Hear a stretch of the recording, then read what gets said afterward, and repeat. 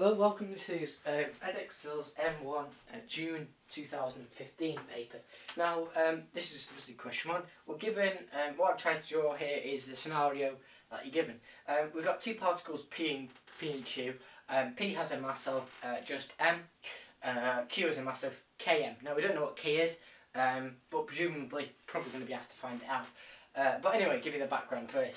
So, they were initially travelling towards each other, P with a speed of 5u and Q with a speed of u. Now, it's really annoying this, partly because the initial speed you denote by u generally, and in your Suvat equations you will denote the initial speed as a u. We've already got a u, so we can't say u equals 5u, so I just put the initial speed is equal to 5u. Okay, and then they both bounce off each other going in the opposite direction they were initially going to at half the speed. And the first question asks us to find the value of k. Now, this key thing here is what's going to enable us to answer this question. Now, the momentum before equals the momentum after. Now, momentum is mass times velocity. Now, you don't need to write the formula down of mass times velocity because we're going to be showing it. The key thing you need to remember with momentum for this question is my momentum is 0. Well, yeah, whatever. Probably all this bouncing up and down, and give me a few, whatever. So, speed points, or whatever. I don't know, whatever. So I guess that's whatever.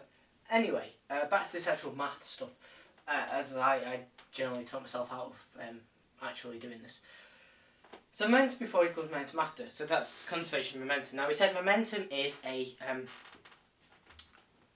vector, so it contains direction and magnitude.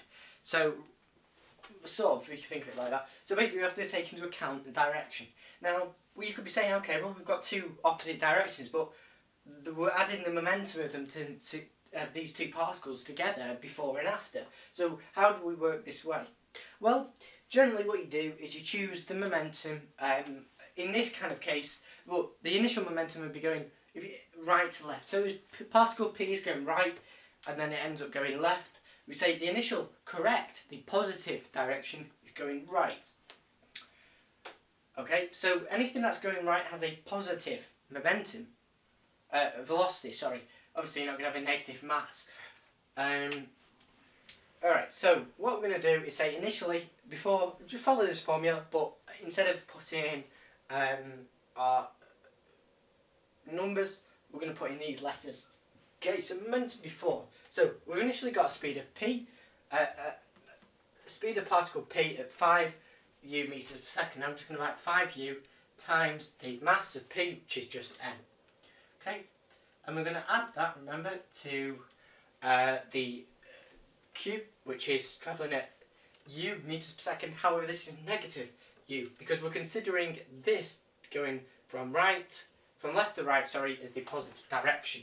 Okay, so put a little Q up there. So u meters per second times the mass of Q, which is Km. Okay, and that's equal to the momentum after. Now the momentum after, well, suddenly P is going in the opposite direction, so the velocity of P is negative. So it's negative 5 over 2 u meters per second, or negative 2.5 meters per second. So it's negative 2.5 u meters per second.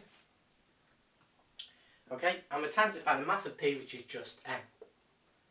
Okay, now even though we don't know a value for u, we're just going to considering it knowing we do and see if we can get rid of it somehow, which obviously we do. Otherwise, they would give you a value of u. Okay, and then you add that to the, so this is the momentum of P before, this is the momentum of Q before. Now the opposite directions when they bounce off each other. So P is going in the opposite direction to the positive direction, remember the positive direction is going this way.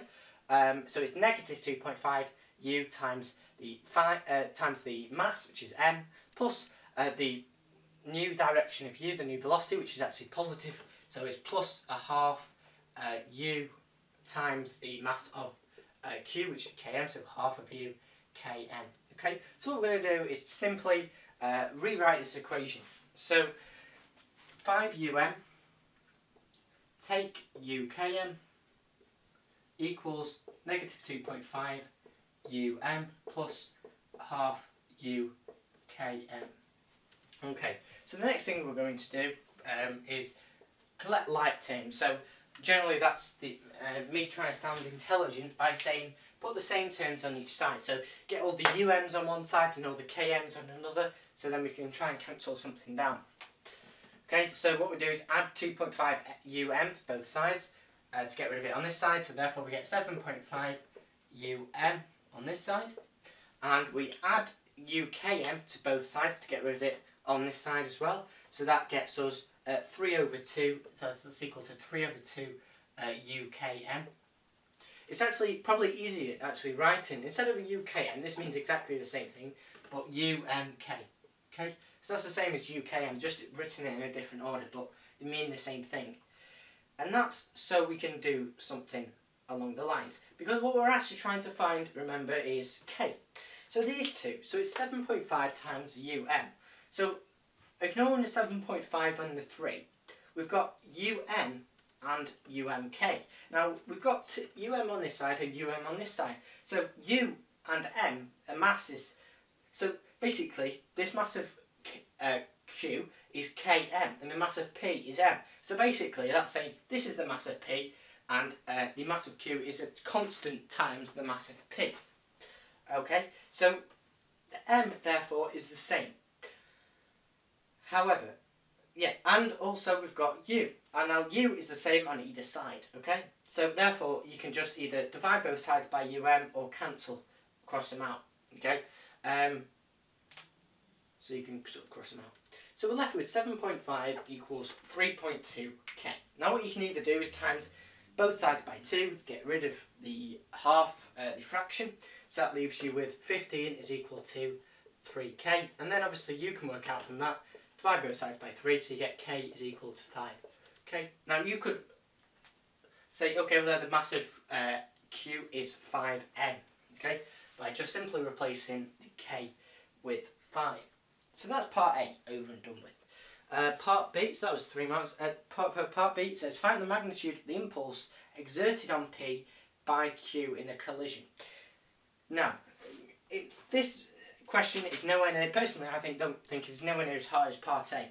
It's more the theory of understanding the terms in the question. So the magnitude of the impulse, now the magnitude, you don't need to get so hung up on that word, that's just asking you really to find the answer. So it's not bothered about the direction, obviously we know which direction it's going to be in. Impulse, now impulses change in momentum, so that's very easy to work out. Exerted on P by Q. Now that's obvious because you might have to read that sentence once or twice to be able to understand what it's actually asking. So the magnitude of the impulse exerted on P by Q. So when Q crashes into P and pushes it the other way, because obviously it's got a higher mass, otherwise it wouldn't be able to do that. Hopefully that makes sense. Anyway, so exerted on P by Q. So Q is given this momentum. Now, we've got the final momentum here of P is 5 over 2 meters per second. Okay, so what it was actually, you've got to think of this. So the velocity was initially 5 meters per second, 5 u meters per second in the other direction. Now, if it was 5 meters per second and it's gone to 2.5 in the other direction, so basically one of these, so you could say this was negative, so it's 5 u meters per second, take away negative 5 u meters per second over 2. So it's actually 7.5 u meters per second is the velocity it's changed by. Okay, however, we don't just look at the velocity, because you have to remember this is momentum. So it's mass times velocity, and the mass of P doesn't change. So I said it was 7.5 u meters per second, but obviously we times that by mass because it's momentum. So 7.5 mu is the correct answer. I tried to build it up to that rather than just trying to confuse you by going through this, but if you were to do that, you would just look at the momentum of P before, which was 5 u meters per second, momentum of P after, which was negative 2.5 u times m. Add, so you work out the distance between these two, which is obviously 7.5 um, and that gets you your answer. Okay, so for part B, this is how you would write it out. As I said, I will post it. I will more than happily email you the link to the mark scheme, or I will send you it as a PDF copy. Okay. Momentum of P before. So you say this is all you need to write of P before. The reason I'm doing this with a piece of paper, with the actual paper in my hand, is because I have tried on numerous occasions to do it without, and always kept turning my back, which isn't too good. So that's equal to 5 u meters per second. The momentum of P afterwards is negative 2.5 mu. So therefore you take them away from each other and you change 7.5 mu. So I mean, that was quite a bit of a scruffy attempt, but that's essentially what you do. Is you look at P, so you kind of label it like, you don't need to do too much work in. So that's momentum of P before, after, take them away. You end up adding this on because obviously you've got your double negative, so you have your 7.5 mu. So that's why it says magnitude. Okay. Right, so that's question 1 over and done with. Hopefully that was quite nice. I did try and do it in the most easy way possible, but it's quite a nasty momentum question actually, that. Partly because it's easy to get confused with all these different letters and numbers. But that's math, that's algebra, and that's how life is. So if you don't get that, as I said, I will email you the mark scheme if you want me to.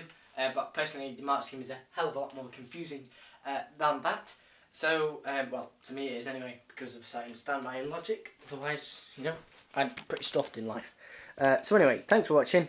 Sorry if it's been out of focus, and we'll see you in the next video.